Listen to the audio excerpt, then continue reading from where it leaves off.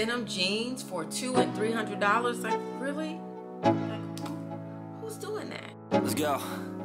Yo, I'm like an addict, do I gotta have it. I ain't even playing, got a really bad habit. If it moves, gotta grab it, fuse like a magnet. Lose, won't have it till I'm doomed in a casket. Hi everyone, welcome to the Urban Sewing Society, where we bring fashion and creativity to your neighborhood. My name is Jen and I am the Urban Sewist. If this is your first time tuning into my channel, we talk about thrifting, fashion, refashioning, upcycling, and sewing. So if that's the type of content that you're interested in, then click that subscribe button below and click on that bell so that you don't miss an update. All right, we are going to get into these great upcycles this week.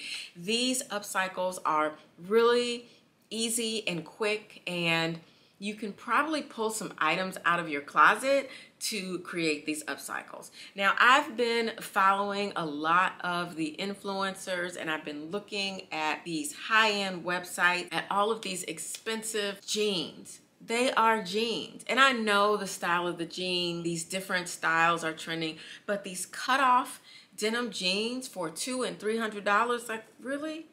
Like, who's doing that? I mean, who's doing that? Not me.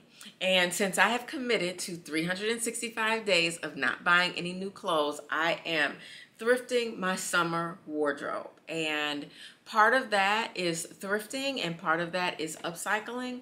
So I saw these jeans online, and these Maison Margiela jeans, and I thought they were so cute. So I went out searching for the perfect jean that I could upcycle to make these jeans. I was looking for something high-waisted. I was looking for something that had a fuller leg. Y'all, I struggled. I mean, I really struggled. But I finally did find a pair of jeans, two pairs to make some wide leg jeans. So wider through the hips and the thighs and wider at the bottom. And then I found a pair of white denim jeans that I wanted to cut off and distress and make for shorts. And then another pair, again, that had a high waist that I wanted to cut off to just make cut off jeans. And I'm telling you, this was a whole weekend hunt at the thrift stores looking at jeans. I must have tried on about 50 pairs of jeans and gone to 3 different stores looking for jeans. So anyway, one day I'll show you that video of me trying on all these jeans. But I finally found the perfect jeans that I needed to make all of these styles. So I'm bringing them to you today, and hopefully you'll try one of them. I think that they're pretty easy. The longest part that it's going to take you is putting them in the washing machine so that they can fray and unravel and distress. And that's the tricky part, because depending on the denim content is going to determine how your distress is going to look. And so I ran into a little snafu while I was making these, and hopefully that'll help somebody out there. Okay, so let's get into these upcycles, and I hope you guys enjoy. Okay, first we'll get started with the easiest pair. Now, these jeans by Wild Fable have a high waist. They're actually labeled mom jeans. And so what I'm going to do is I am going to just cut these off and make these into cut-off shorts. Simply that, just a little bit longer than regular shorts.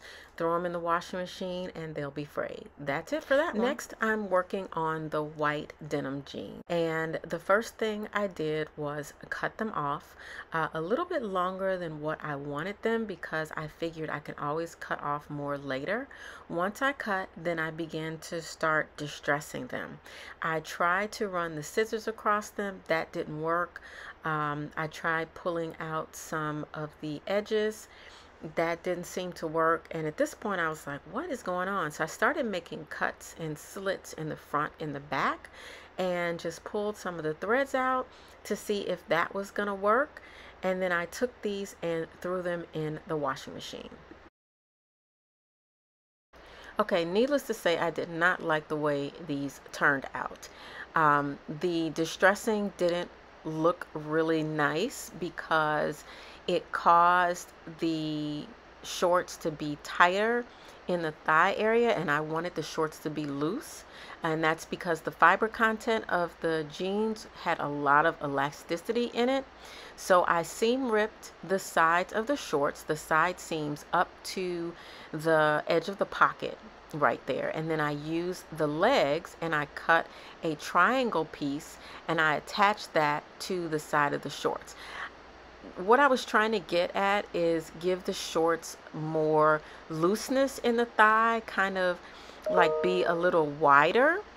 And so I cut these little triangle shapes out, pinned them to the side, and I stitched them together.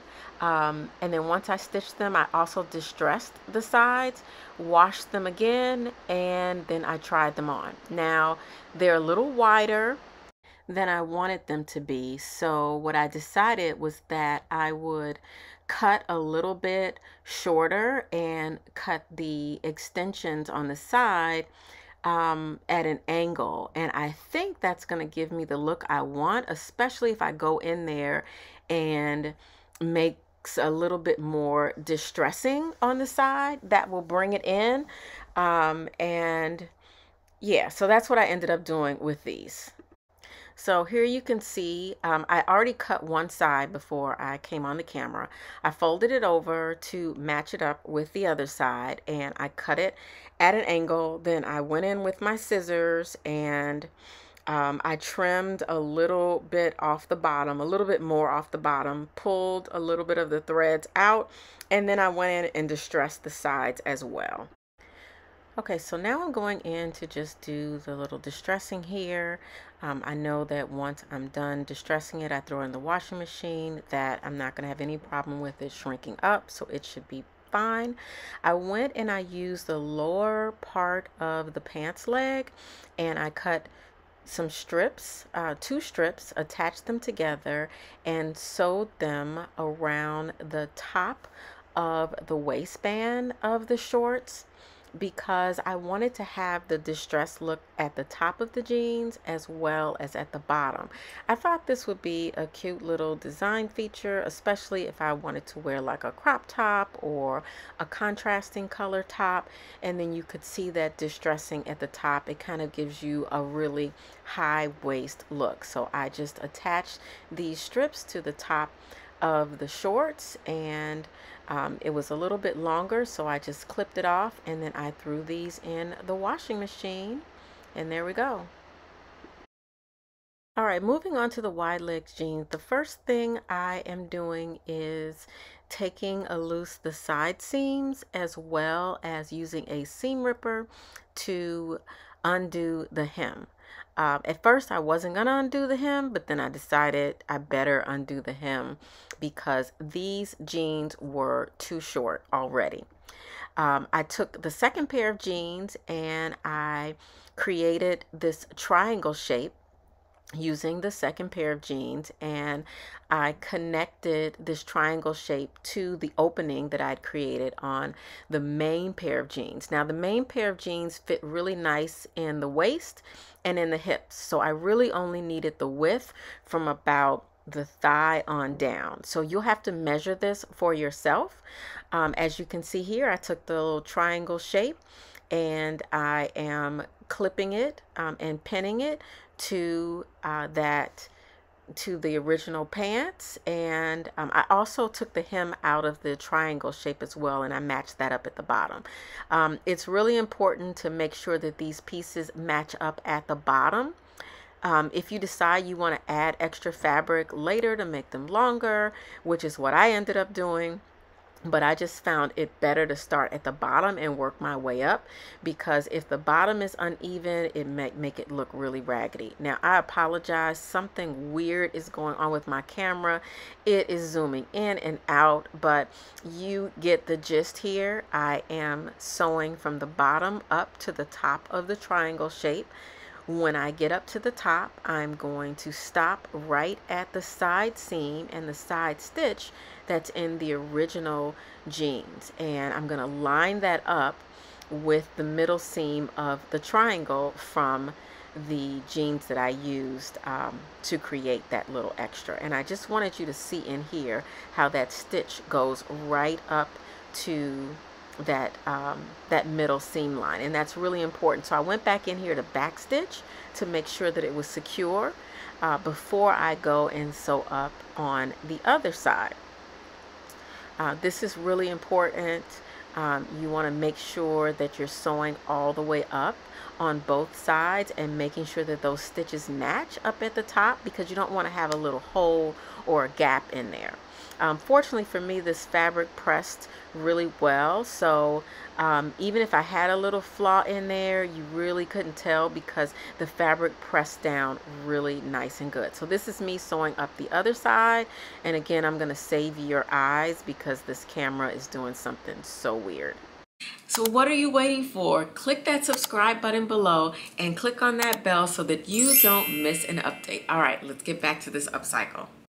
Okay, got my camera together and it's focusing a little better now. So now you can see where I went in and stitched that triangle into that seam, side seam, and back stitched, and then I flipped it over and did the same thing. Now you can look at it. It still has a little bit of a gap, so what I ended up doing on both sides, since it had that little bit of gap, I started from the top of the sides of the jeans, and the original side seam I stitched down until I got to the top of the triangle and back stitched, and that ended up giving me just what I needed to make that nice and flat right there at the hip side seam. I did that on both sides just to make sure that they were equal, and I was very satisfied with the outcome. Once I press this, it's gonna flow like there was never any separation. Now I turned the jeans inside out, I clip that top off, flip the jeans over, lay them down on my ironing board, take my iron and steam this part of the jeans down so that they lay nice and flat.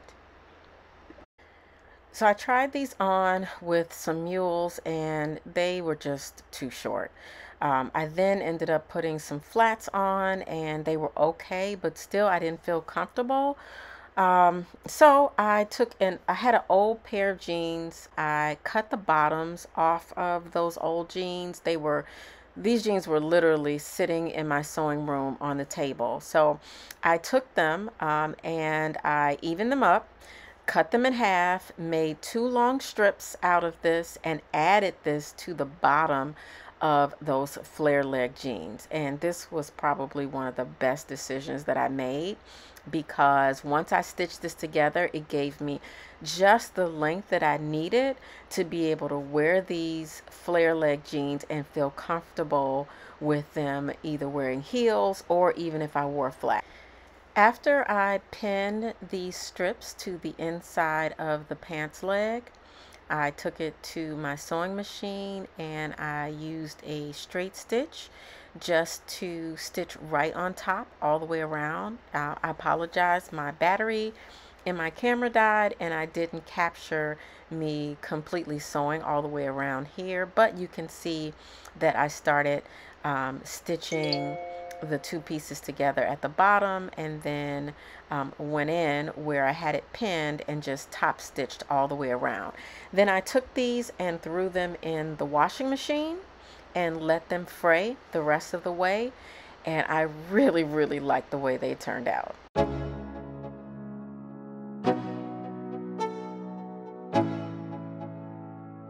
Let's go. Yeah. I'm like an addict, do I gotta have it. I ain't even playing, got a really bad habit. If it moves, gotta grab it, fuse like a magnet. Lose, won't have it till I'm doomed in a casket. I ain't playing, got a weird mind. If you work 8 hours, I'ma work 9. Those are my denim upcycles to enhance my summer wardrobe. I am really excited about wearing my distressed white shorts. I really love those. I love the way they came out because I feel like they look very different and they don't look like everything that you're seeing. My regular cutoffs, I just wanted something that was different from like what I'm wearing now, which are like really short kind of cutoffs. And the Maison Margiela my little knockoff. Now that it's really hot in Chicago, I'm probably not gonna be wearing the bell bottoms. It's 98 degrees. It was 60 degrees yesterday. Today it's going to be 98. So this is crazy. Anyway, so thank you guys for joining, and I will see you next week. Bye. You move slow and I move fast, and that's fast.